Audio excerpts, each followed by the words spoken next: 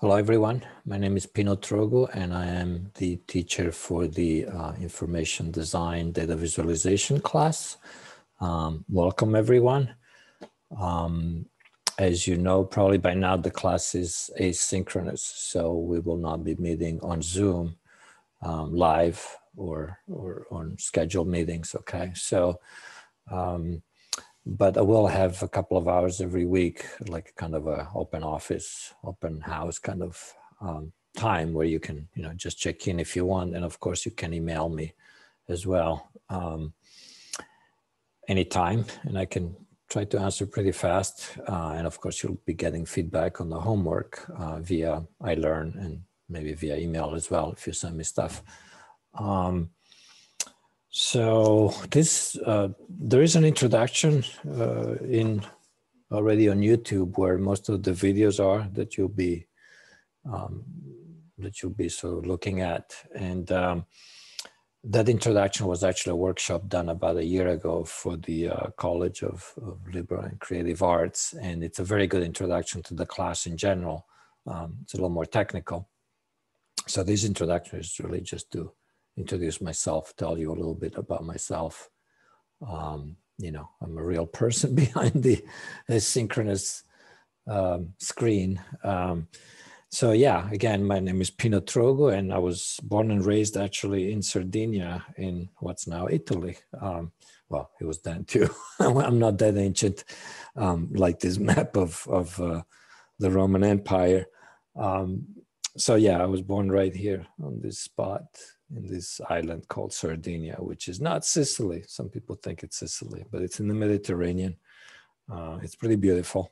And I came to the States several times as a student, and then ended up coming back and becoming a citizen and so forth. So anyway, from Sardinia, I went to the mainland to go to college, and I studied graphic design there. And when I went to for a master's to Rhode Island School of Design, also graphic design, although I learned a little bit of film there. But I showed this to my students of the drawing class earlier. Let me just show you actually a little bit of my work from actually my high school, because it kind of relates to, well, we did exhibit design, which is a type of information design. Let's see, somewhere down here, there's pictures of some projects we did. Some geodesic domes there somewhere. And we had a school that had woodworking and ceramics. So I went and did woodworking. And much like in the, so yeah, we didn't do too much graphic design. I know this class is about graphic design, but anyway, much like here, we would design and then we'd bring stuff to the shop and build them, okay? These were some chess sets, some toys for kids that actually helped design. Yeah. So that was my high school. And then at RISD, like I said, I did graphic design. After RISD, I worked in New York for a corporate design company. And then back to Italy, back to the United States. I taught at Virginia Commonwealth University, which is actually in Richmond, Virginia, before moving to San Francisco. And I worked for an exhibit design company called the Birdie Group. And we worked on projects like, let's see, the Philips. Yeah, that was a big project I worked on, the Philips exhibition hall in Eindhoven, the Netherlands, which is their headquarters. Anyway, after that, I worked for myself for about 10 years doing graphic design and some exhibit design. And then I taught at San Jose State for a year. And then since 2007, I teach at San Francisco State. And in addition to information design, I teach drawing right now. And I've taught letterpress too, and I've taught rapid visualization. Let me just show you real quick some books that I recommend. Actually, maybe let me first get some bureaucratic stuff out of the way. So just in terms of the class, this will be in the syllabus, but the focus will be on doing simple graphs, scatter plots, bar charts, line graphs, maybe some more complex stuff, and of course put that into a layout. And it's mostly print, although there's one project you can do anything you want, literally. Well, not literally, but in terms of format and topic. So the class this semester, I'm just going to tell you, it's going to be a little bit different from last semester. If you've heard from other students, the focus in the first part of each project is going to be really on gathering the data sets, spreadsheets, you might call them, outputting some graphs using some programs, and then making those graphs good in Illustrator mostly, unless you're so good that you can code all the formatting and the beauty of the graph from the get-go. And I'll tell you right away, I'm not a fan of Tableau's graphic. I know that's a program that everybody loves, and it's good, but the graphics I don't think are actually that good. I'll talk more about that later. I think I sent you an email about how I don't like gray type or screen type. Anyway, we'll do that. And then the final part of the project will be actually putting it into a layout. And I'm assuming that you're all amazing graphic designers and layout people because you've taken all these, I don't know, 7, 8 prerequisites, right? So, but of course I can help you with that as well. And this semester, there won't be any late work. You can actually revise work for a better grade later after I give you feedback, but I'm just not accepting late work. It's a new thing. I've decided after just having major issues with that. I'll have a couple of TAs that will help me with the class, in part with grading. And I also gonna ask you to sign a pledge to not, it's not as usual in this class because you're all are a little bit older, more responsible, but yeah, just to not, cheat essentially or copy. I guess in this class, cheating would be like cutting and pasting an image from the web, like a graph that's ready-made, instead of doing the work of actually formatting it yourself.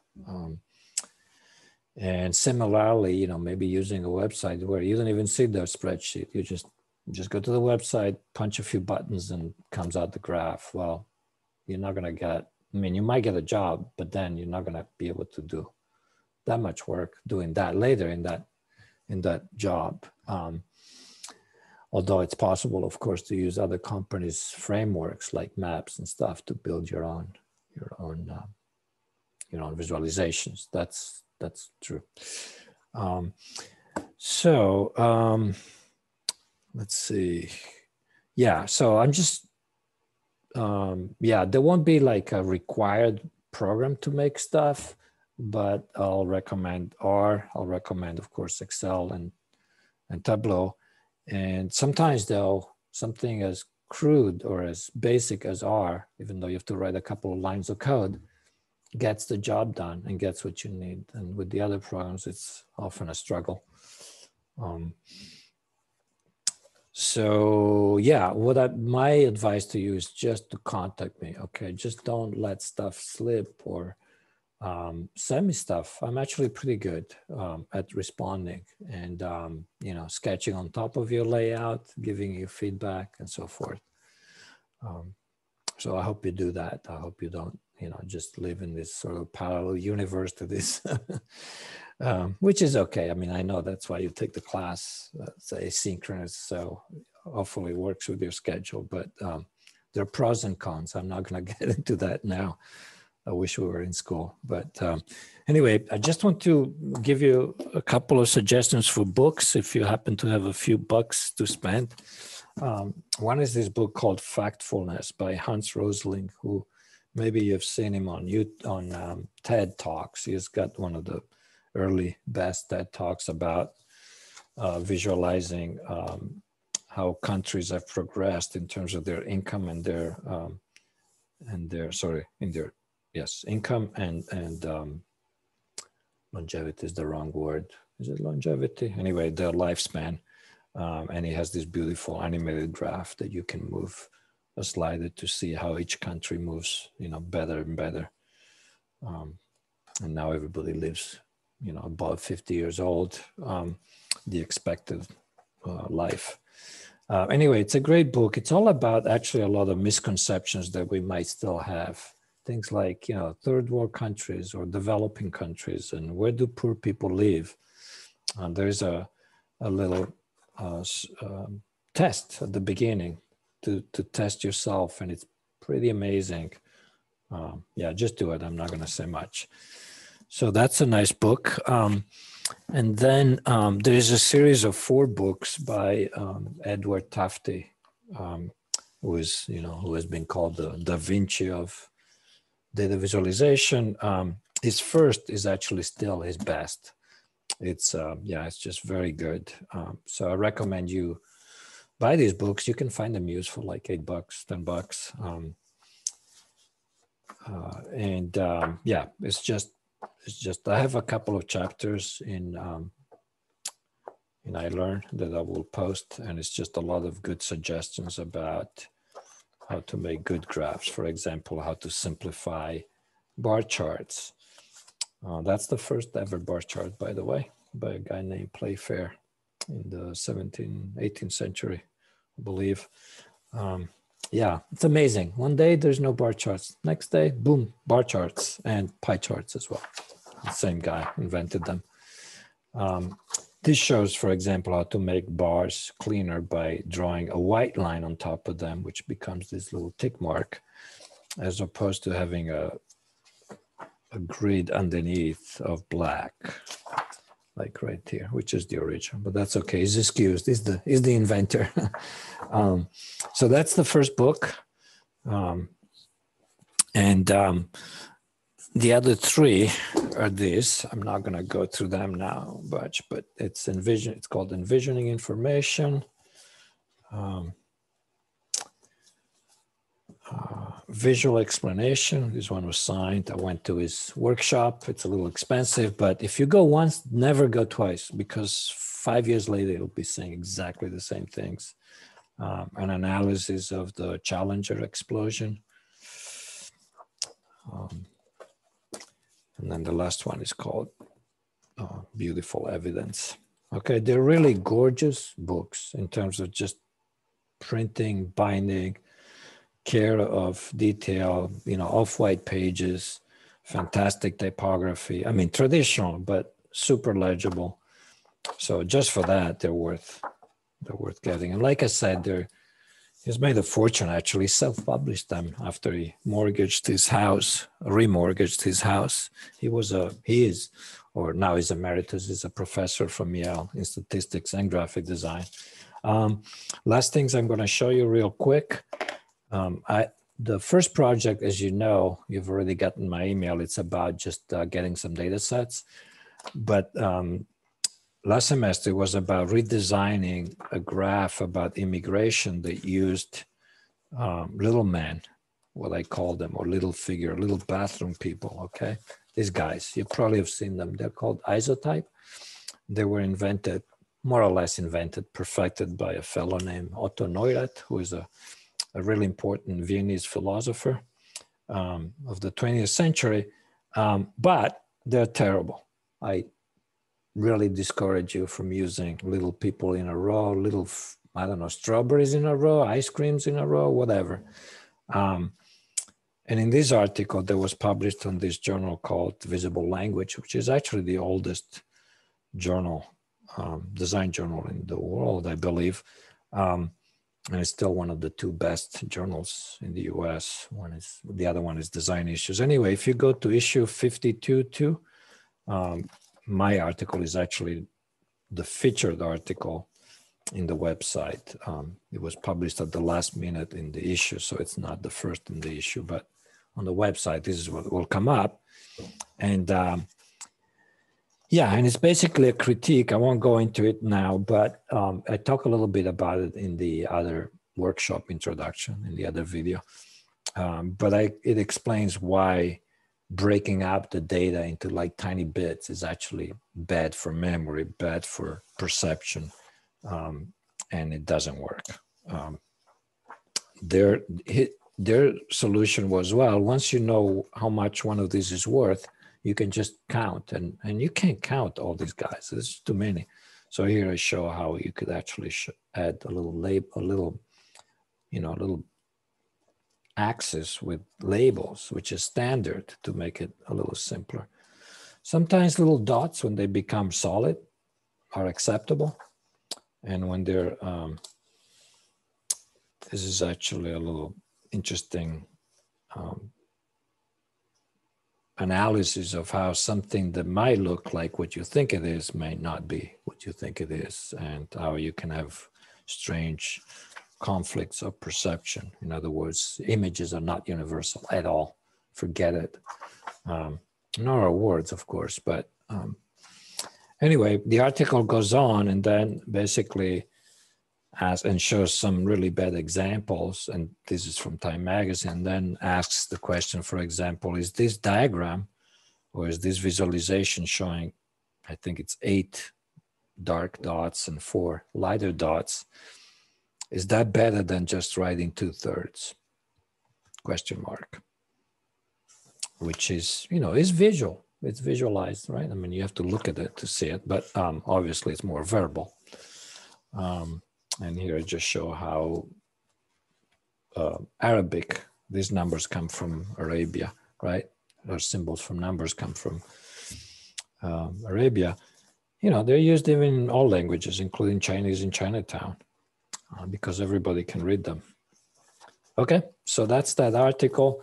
Very last thing, a recent article in the New York Times about why electric cars, even though they cost a little more at the beginning, they're actually much cheaper or comparable to cars that cost much less at the beginning, okay?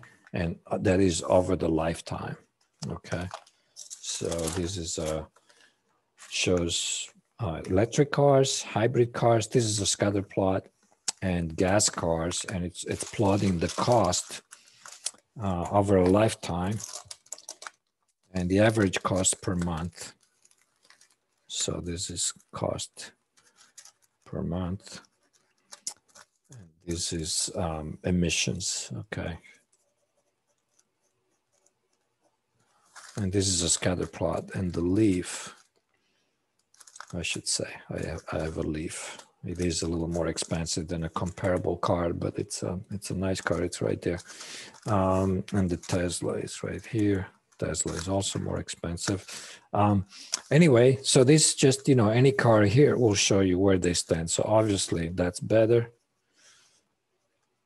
And this is worse, in both axes, right? So since you're supposed to do, actually you're not supposed to do yet a scatter plot, although I suggested it in the in my email. You have to output a series of tiny scatter plots in that one single line of code that I asked you to do for the first assignment, okay? So the New York Times has fantastic graphics. I recommend it. And I will, bring more examples, okay? So that's it. So I will have the syllabus sometime tomorrow up on iLearn. Well, actually today. It's already today. And then I'll be in touch for everything else. Okay. Thank you. And welcome again to the class. And I look forward to working with you all. Okay. Bye-bye.